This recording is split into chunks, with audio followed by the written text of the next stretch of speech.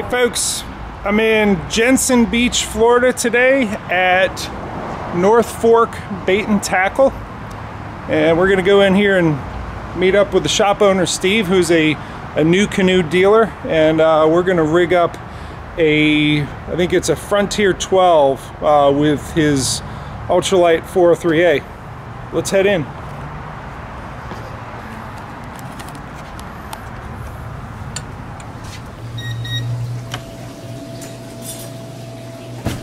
What's up, Steve? Welcome, Jeff. Nice shop you got here, man. Well, thank you very much. You want to just kind of walk me through what all you got? Okay, we can do that. Being the unique location we are, we're in an area where we have the saltwater fishing and we also have freshwater fishing. So we have both fresh saltwater bait, shrimp, we carry shrimp, and then we have freshwater, we have shiners, minnows, and all that kind of stuff. And also, we have to carry both artificials for freshwater and saltwater. So we've got a large variety, plastics, hard baits, both. And then in saltwater, we've got inshore, offshore. So we kind of cover the whole spectrum of things here. And you got I see you got a Pursuit front and center here as you walk in. Yes, we do. That's our flagship boat right now. And I've even made rods to match the boat, the color of the boat, to add a little something different. You don't see many kayak guys with matching rods for their boats out there. So you're a rod builder as well? Yes, we do custom rods here. So very cool. So show me the boat we're gonna. And yep, here is the boat that we're gonna put the motor on. Okay. Scoop up. This is a Frontier 12 in the new Thunderstorm color. It looks like you've already started doing a little bit there. You got some of the sliding foot pegs on there. Yep, the foot sliding, and then the mount for which I believe is going to be the control panel over there on the side. You got your Torqeedo, your Yakutech Torqeedo throttle mount. Yep. Very cool. So we got a little bit of a head start here with the Select design recreational style foot brace, and then we'll have to run our tubes. So nice. All right, well, let's jump in and get it going. Okay.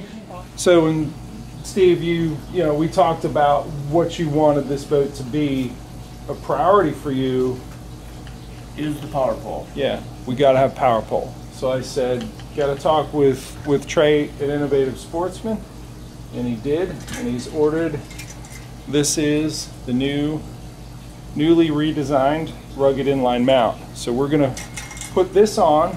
That's the production model right there. That's the standard one. That's the first one. And where's the brackets to clamp it onto the back. So in order to get it back on here, what we need is this right here. So we'll start with that, which gives us our 4-bolt pattern back here to mount the rugged inline mount, and then we're going to attack the running the tubes for the foot control steering. So we got these little P-clips, and we've been trying to figure out the best way to attach them. We actually tried to see if we can get them in that screw for the track. These little P-clips aren't quite long enough. We'll figure it out. We went to the hardware store and bought some other ones, and they didn't quite fit. But the idea is that we want this tubing run along here, going all the way up to somewhere right in here, and it'll attach to the sliding foot pegs, which this is Select design, recreational style foot braces, which Steve can stick his heel up there and be able to have foot control steering. Yeah, so that's what we're doing. Oh, look, that didn't even take any time at all. Look, you already got that on. Awesome. Is that tight? No, it's not tightened down yet. All right, but it's on there. Yep. All right, that easy. That easy. Cool. Alright, so the layout's going to be here.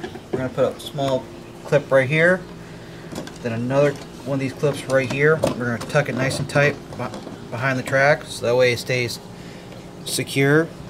And then we're running right down parallel with the rail, all the way down to the track, and it's going to hook up right there. So it'll be a set of 3. It's all going to be nice and neat and snag free. So while they're working on that, I'm going to go ahead and put our power pole base on the rugged inline mount. That way when we're ready to put this on the bracket, the NuCanoe adapter plate, at least that much is ready to go.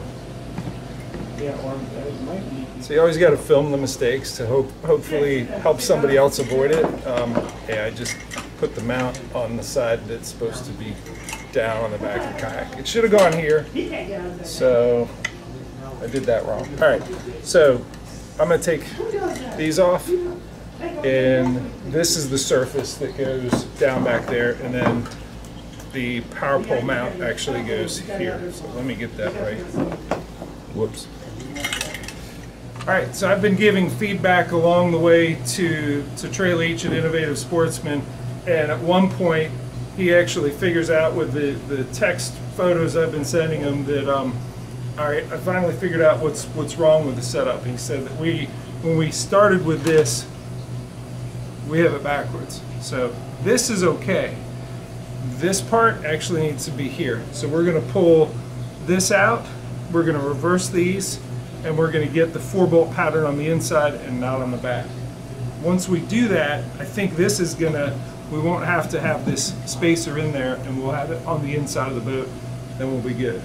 Make sense? All right, we're learning.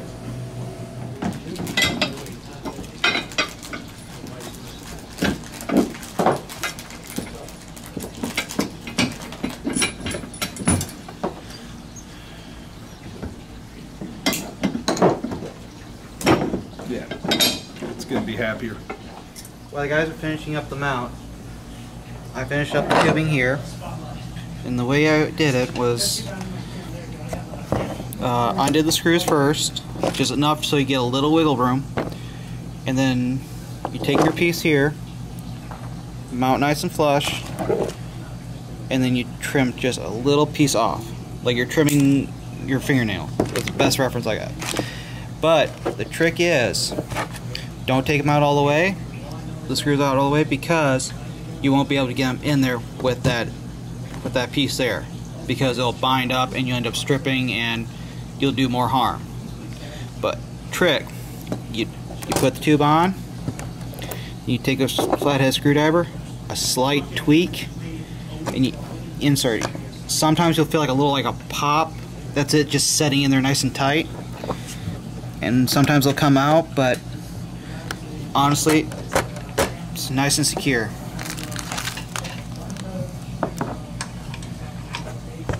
So we ran the tubing along here, and we have the little fair lead already in place. We're just utilizing that as it exists. I put this is a 1/8 P-clip. Actually, this is the 1/8 P-clip. So I'm putting that on here, and I like it to be about the width, you know, where the tubing ends is about the width of the tips of this steering triangle back here, but lined up there. So all I'm doing is doing a little pilot hole. You can come in close. I'll show you this. I'm going to drill that right there. And that's just enough that I can snug this down. And that 1 P-clip will cinch down right there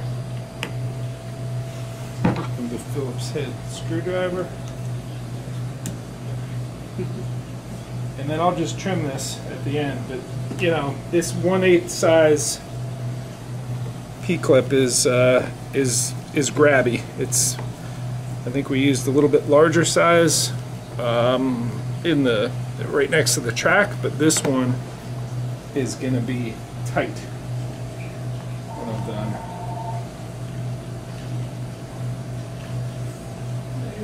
should not slide out. Yep, that's secure. That's not coming out. So I'll trim that, and then it'll be ready to run the cable through there. So, and then connect, and we'll have the steering. I'll go ahead and do the other side, and we'll keep it moving. So I'm gonna go ahead and put this 1/8 P clip here, and I'm gonna put it in there with this stainless steel screw. Something I wanted to show you, just to make sure that they don't pull out, is the same thing we do when we run them through the hull. We heat this and you tamp it. I've already done it on this one, and then you can use the screw to flare it out, which I've already done all that with this one. So I'm gonna put it on there, drill my pilot hole about like that. And it's just important that the ones on the end are tight. You know, we didn't have them. These are a little bit loose. You can see these are kind of sliding through there. They're the larger size one. I think if you went with the 1/8 for all of them in this 3/16 tubing, you know, it's grabby. You know, it's actually the P clip is smaller than it should be for this size tubing, but that's okay, because that means that it will be secure by the time I'm done. And if something does catch the tubing, it's not going to pull through. This tubing, or this the tubing came from Innovative Sportsman. The P clip I picked up at a paddle shop somewhere. I think that the P clips, ultimately that was a Select Design product. I'll have to look up that product number from Select Design, but you can see that's secure. All right, so we're done with the tubing. You can see it runs all the way back up here through that fair lead that already existed, and then to the back of the boat, just like that. So we're ready for the cables.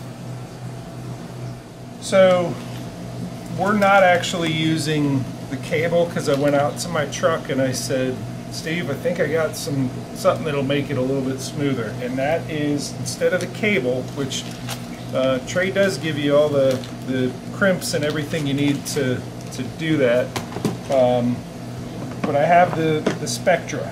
So I like the Spectra because it's smoother, and it just glides through the tubing a lot easier, and you can adjust it. So I've done a little noose knot here to attach it, and if I need to lengthen it or shorten it, I can retie this knot, as opposed to if you're using the cable. Once you do these little crimps, and you really use the vice grips and crimp it, hope you got it right the first time, because there's no adjusting it afterwards. I know that Trey at Innovative Sportsman is in the process of, he's waiting to get a big spool of the Spectra, so you'll be able to get that from him at some point. I think he had to order like 3,000 feet or something ridiculous as a minimum, but it's coming. Spectra's the better stuff. One thing that I will point out, as you have the tracks here, and I had, I'll go ahead and put this back on and show you what I'm talking about. You want your seat position and your sliding foot pegs as far forward as possible. And now, as you put this in, if you push the right one forward all the way, it's going to turn to the left.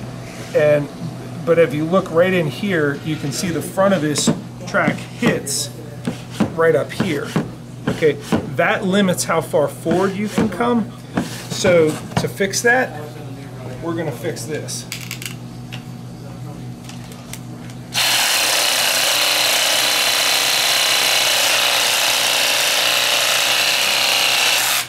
So in cutting that length off, it allows your range of rotation of your foot to come a little further forward, and allows the seating to come further forward, and that brings your weight, instead of at the, you know, back here, it brings it here, pushes your nose down, and you fly faster. All right, we are done with our foot control steering here. This is nice and smooth. We got the tubes running. Let's take a look at that range of rotation of the motor. We got close to 180 degrees of rotation there. Almost. It's going to be a very agile kayak here. So the next thing that we're doing is we're installing the reverse lock, and you're working on the motor lift. So we got the cleat there. We've taken everything out of the tracks. We've taken the seat T-bolts out, and we're coming in the back because we already have these the tracks up here. We don't want to mess with that. They're good. We've put that in, and I have the, so on one side, this is going to be your motor lift. So you got this really nice cord here. You're going to run that, go ahead, up through there. And then I'm going to do the same thing on this side. So one side is reverse lock, the other one is motor lift. And then we can just put it all back together and look at the whole thing. But it's coming along nicely. All right, we got it rigged up. We are ready. And tomorrow we're heading out. We're going to do a little largemouth fishing here locally. Well, semi-locally. It's a short drive, but we're going to go and fish what they call Jurassic Lake. It's the home of the big girls. Nice. So, well, give us an overview how it's all set up and what it looks like steering. We've got foot control steering, which is I think a great asset for what I want, because in that way I can battle fish and still move my motor. We've got the throttle right here. You got an extra length in there, didn't you? Yep, I put a little extra one so it's a little higher. Nice. And I just do it on the right side because I leave this side as open for fish. I don't like anything on this side. I want no excuses. Okay. We got battery back here. It's going to be perfect. It's protected from the sun a little bit. And here's the main reason this whole thing we did for is I've got my power pole.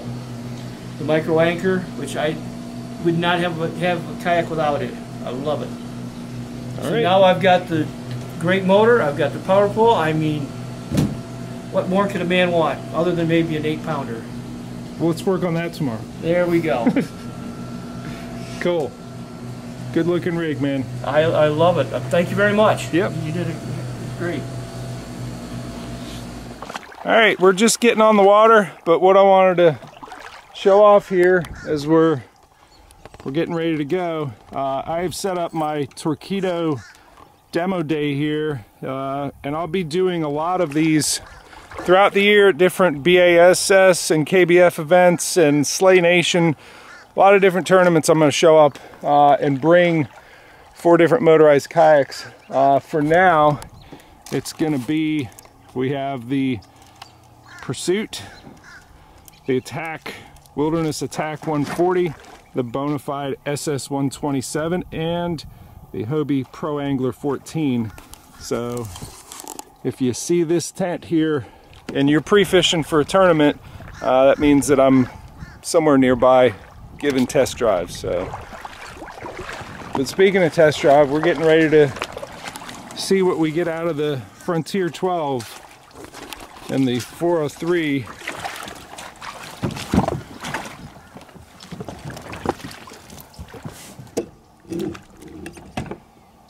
Good? Yeah. Now is your magnet, your kill switch attached to your life jacket? That is important.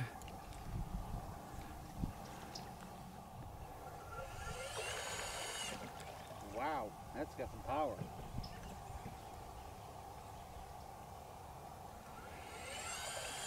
Let me see your range of rotation. Just spin in circles.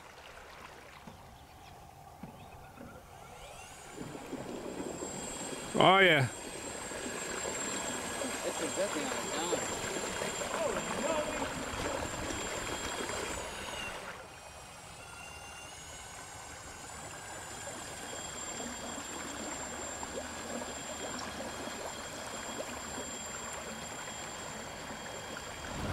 All right.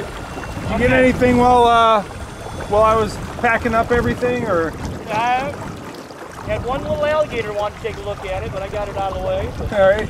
That was about it. That's not what we're here for, huh? No, that's not what we're here for.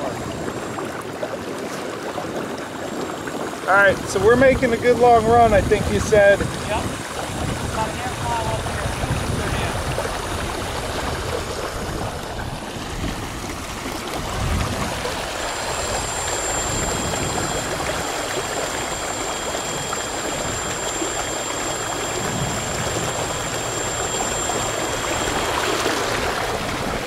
I see him.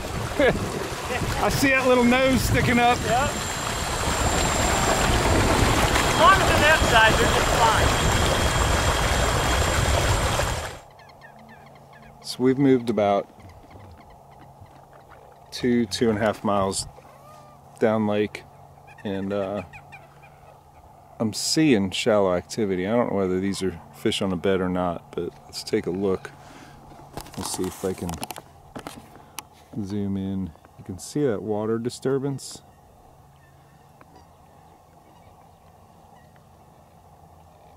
There.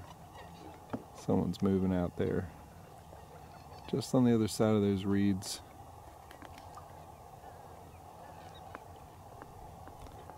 There was big movement in this opening here, right up in there. It's a little bit of movement. What I saw before,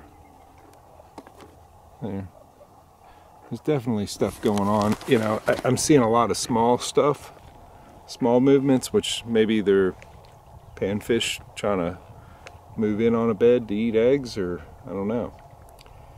But I did see one big swirl, so I think that might be a bet. We'll go, and I got a little Z-Man punch craw Texas rig on a, it's just a, I think a 3/4 ounce tungsten bullet weight. I'm gonna set that in there, see if that pegged punch craw will get in there. Yeah, there's still big movement. Let's head over there.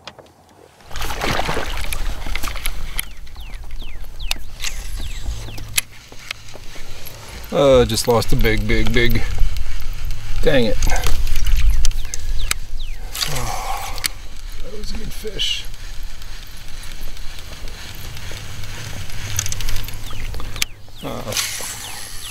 Pulled into an area where saw some motion, but more than anything, it just sporadic clumps of this floating, I don't even know what you call it, cabbage, or I don't know what it is. Dang it, that was a good fish.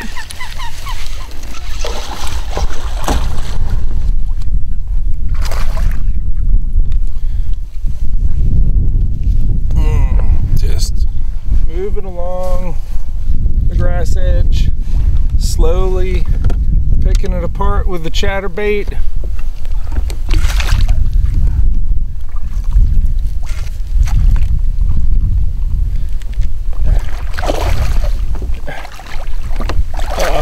Missed that one big. I'll catch them in this range. Nice fish.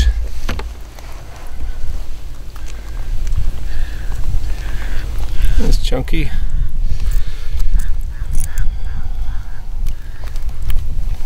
You've been caught before recently. You can see a healed hole right there.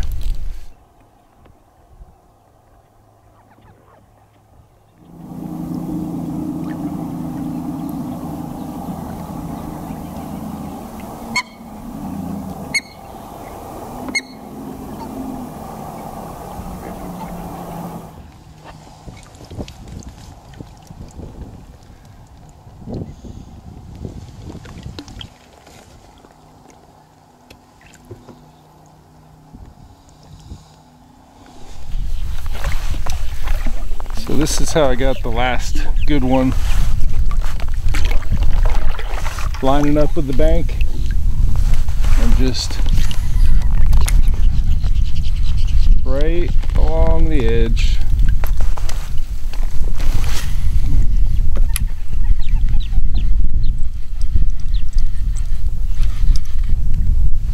There we go.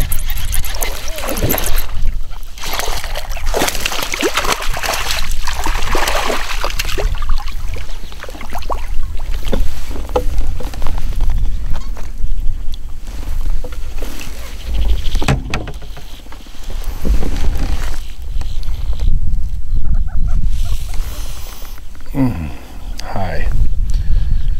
Thanks for playing.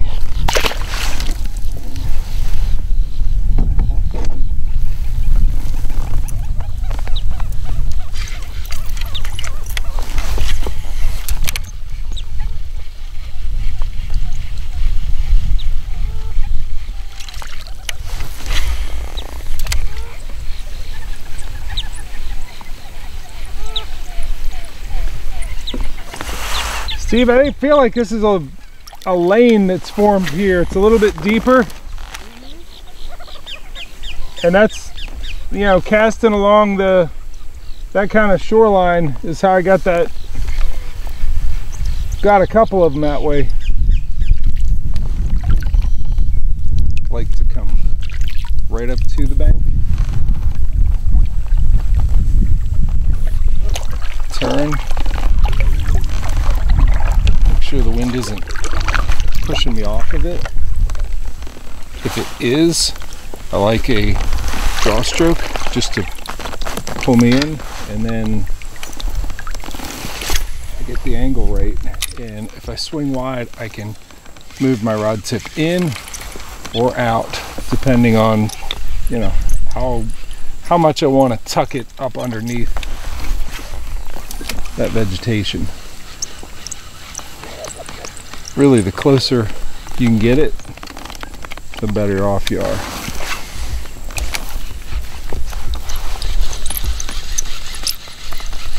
But I'm drifting off, and this is where that draw stroke brings you right back into it. Gets you ready for the next cast.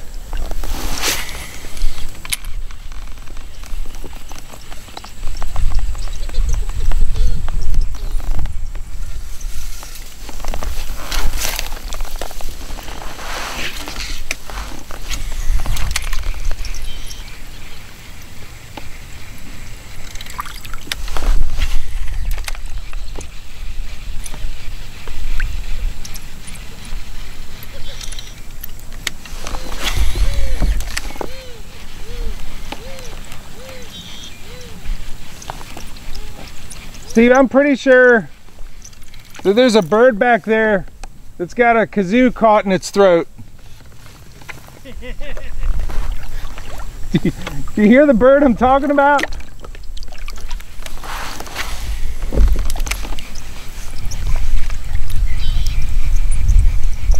It's like it found it floating there, said that looks like food, and then he's stuck with it. Oh! That's a good one. There you go. That is moving a lot of water. Oh yeah.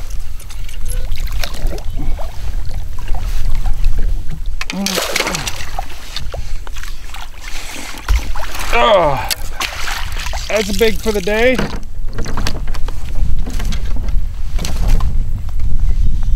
What a pretty fish.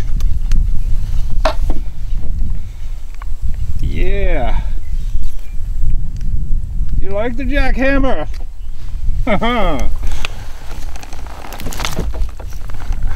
That's a good one. Beauty.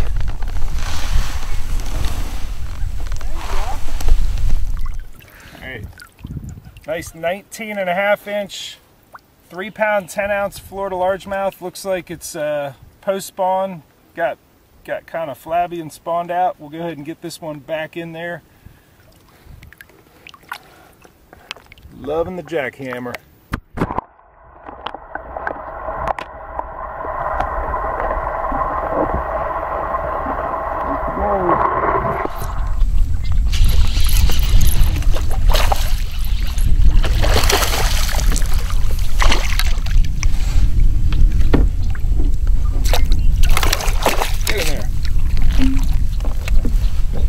Shallow, just laying up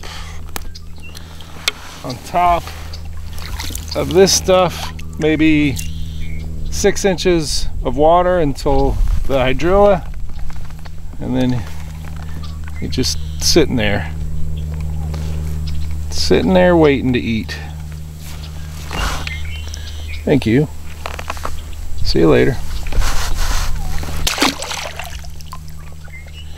You can go now. Do you not know that you can go, yeah?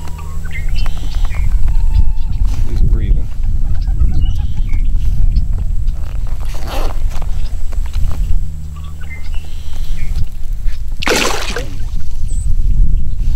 Alright, we are heading back in. You like your setup, man? I love it. I've got so many different things I can do with this, I'm thinking now. So you made a lot of use of the power pole there. I did. And the motor got you to, we saw a good bit of the lake. Yep, just like this afternoon when I come back on, we had a strong south wind. Right. And if I would have, there ain't no way I was paddling that 1.5 miles. Right. It was like, oh, this is great. Very cool. Well, if folks want to come by and test drive it, is that a possibility? It is. Nice. I'll go ahead and put the web address up there and the address, and if you wanted to swing by North Fork Bait and Tackle in Jensen Beach, Florida, you'll be able to do a test drive. Signing out. See ya.